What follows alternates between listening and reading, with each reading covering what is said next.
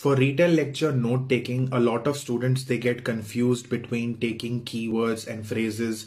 What are keywords? What are phrases? They don't have the understanding. So I'll tell you what are keywords and what are phrases.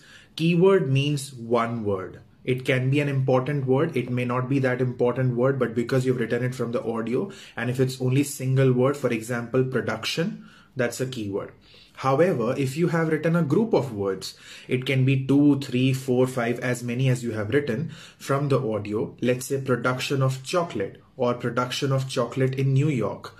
So these are a group of words. They are called phrases. So they are not called keywords. Now sometimes your phrases may make sense, like production of chocolate, but sometimes they may not make sense. For Retell lecture, both type of phrases are okay, and you should prefer taking phrases. For more, watch out M and PTE NAATI YouTube channel.